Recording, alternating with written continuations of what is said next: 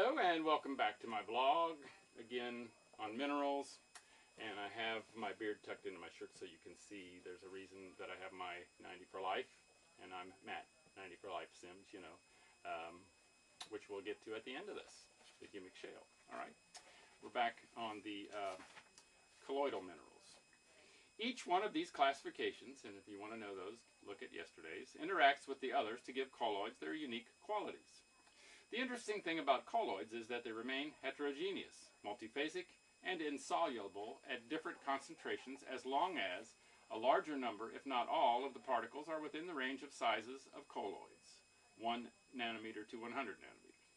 The molecular groups or particles of the colloid solute carry a resultant electrical charge, generally the same sign, negative, for all of the particles. A small percentage of these inorganic colloids will pass through the intestine of a living animal or human because a natural chelating process takes place in the gut in the presence of protein-containing food. Inorganic colloidal material which readily passes through filter paper may be separated from dissolved substances, such as starch, sugar, or salt, by placing the mixture of mineral colloid and non-colloid in a parchment shell surrounded by distilled water. The inorganic colloids are too large to pass through the membrane, but the molecules of salt, starch, and sugar, or any other dissolved substance, pass readily through the semi-permeable membrane. They separate into individual atoms or very small molecules. This kind of separation process is called dialysis. In the process of digestion, the inorganic minerals in food or supplements soon become inorganic colloids, and as an inorganic colloid, they cannot penetrate the intestinal wall to enter the bloodstream. In the presence of amino acids, a small percentage of the inorganic colloids form chelated minerals and organic colloids, which are able to be dialyzed through the mucous membranes of the intestinal walls into the bloodstream.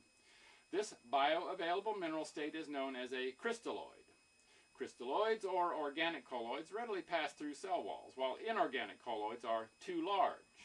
Additionally, we must remember that in the living organism there are other physiological forces at work, notably active transport, which interferes with or modifies the expected osmotic phenomenon. Active transport refers to the act of the intestinal mucosal cell reaching out with a pseudopodium, engulfing and transporting the particle into itself, and then transported into the adjacent bloodstream. In fact, most absorbed food and nutrients are absorbed into the human body by active transport, rather than by a passive trip through a semi-permeable membrane. Colloidal mineral supplements and commercial colloids are found in 4 different forms. 1. Unprotected colloids are made of bare rock flour. This is the form of inorganic metallic colloid found in the seabed minerals, clays, soils, and glacial milk. This form of inorganic colloid is in fact a metallic mineral and is only available to plants when there is a healthy soil population of bacteria and fungi. 2. The second type of mineral colloid is found in living systems of bacteria, fungi, green plants, food crops, animals, and humans, and is coated by a water-loving hydrophilic substance, such as gelatin, albumin, albuminoids, or collagen. This coating protects the now organic mineral colloid and allows it to be a crystalloid for absorption, storage, and physiological uses, and thus maximizing its bioavailability up to 98%. 3. The third type of organic mineral colloids has a protective coating of carbon with a molecular chain length of 10 to 20 carbon atoms. This type of colloid is also found in bacteria, fungi, plants, including some forms of petrified wood, animals, and humans, and is thought to be the most stable form of natural organic mineral colloid. The fourth type of mineral colloid is not found in nature, but rather is manufactured industrially by coating the metallic colloid with sulfated castor oil, lipophilic or fat or oil-loving, to form commercial detergents. Humic shale, the basis behind 94 life of longevity. Humic shale is a unique source of plant-derived colloidal minerals. Humic shale originated from plants during the Carboniferous era. Those lush tropical plants took up some 77 plus metallic minerals available to them from a fertile soil that had as many as 84 minerals. The ancient soil was so rich with minerals that trees grew as much as 25 feet per year. The great brontosaurus, or thunder lizard, attained a body weight of 140,000 pounds, 70 tons, with a mouth no larger than that of a horse. The ability of the brontosaurus to attain such a bulk with so little a mouth meant he was consuming plants rich with concentrated mineral nutrients. A volcanic eruption covered these mineral-rich forests with a thin layer of mud and ash, thick enough to create an airtight vault, and dried or desiccated the plants into a deep accumulation of hay, plant compost, or a pre-coal form.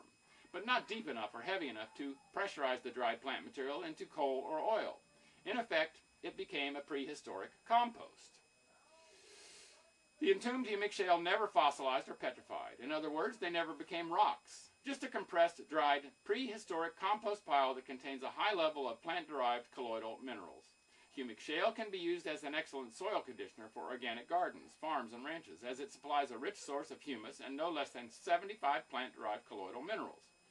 Humic shale can also be ground into a fine meal and soaked for 3 to 4 weeks in filtered spring water. It then provides a high-quality plant-derived colloidal liquid mineral supplement that contains not less than 19,000 milligrams of plant minerals per quart. It takes 78 pounds of humic shale to produce the minerals in 1 quart of liquid plant minerals. The 78 pounds of humic shale represents approximately 1,034 pounds of lush, prehistoric, green mineral-rich plants. The fluid extract of high-grade humic shale contains no less than 77 plant-derived colloidal minerals and is up to 98% available for animals and humans.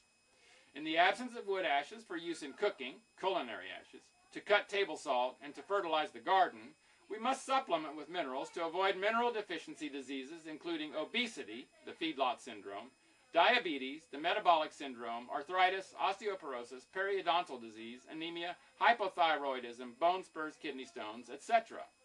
Our experience with literally millions of users tells us that the plant-derived colloidal minerals are an effective replacement for the wood ashes that are no longer available to modern Americans.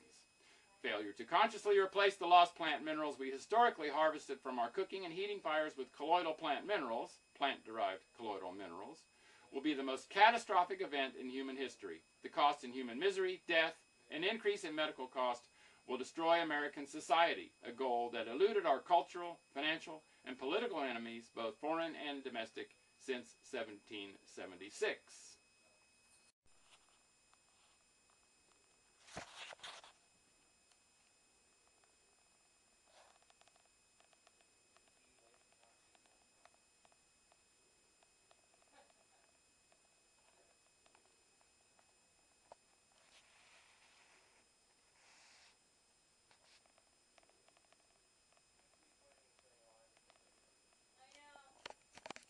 Make it a great day, and bye for now.